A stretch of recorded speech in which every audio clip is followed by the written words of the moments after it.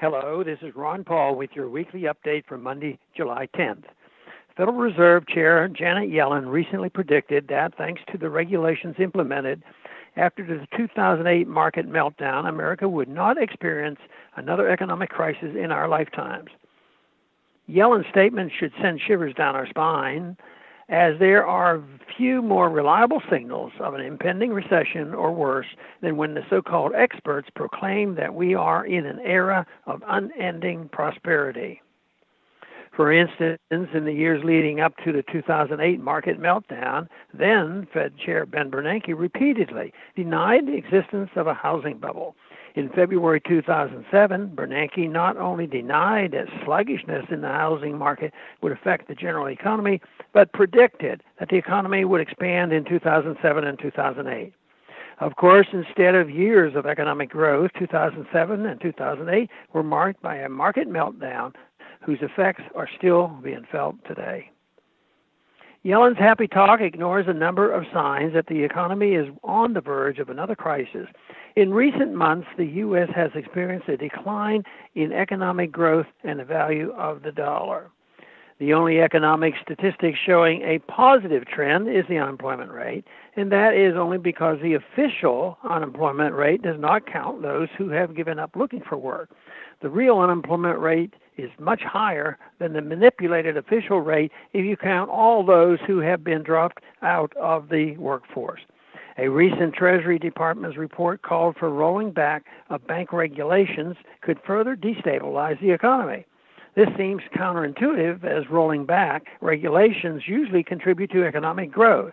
However, rolling back bank regulations without ending subsidies like deposit insurance that creates a moral hazard that incentivizes banks to engage in risky business practices could cause banks to resume the unsound lending practices that were a major contributing factor in 2008. The U.S. economy is already faced with several bubbles that could implode at any time. These include bubbles in student loans, automobile sales, and even another housing bubble. The most dangerous of these bubbles is the government bubble caused by excessive spending. According to a 2016 study by the Mercatus Center, at least 4 states could soon join Puerto Rico and Illinois in facing bankruptcy. Of course, the mother of all government bubbles is the federal spending bubble. Despite claims of both defenders and critics of the president's budget, neither President Trump nor the Republican Congress have any plans for or interest in reducing spending in any area. Even the so-called cuts in Medicare and other entitlement programs that have generated such hysterics are not real cuts, but reductions in the rate of growth. Some fiscal conservatives are praising the administration's proposal to finance transportation spending via government bonds. However, the people will eventually have to pay for these bonds either directly through income taxes or indirectly through the inflation tax. Government-issued bonds harm the economy by diverting investment capital away from the private sector to the mixed economy controlled by politicians, bureaucrats, and crony capitalists. If Congress continues to increase spending and the Federal Reserve continues to facilitate that spending by monetizing the debt, Americans will face an economic crisis more severe than the Great Depression. The crisis will likely result from a rejection of the dollar as the world's reserve currency.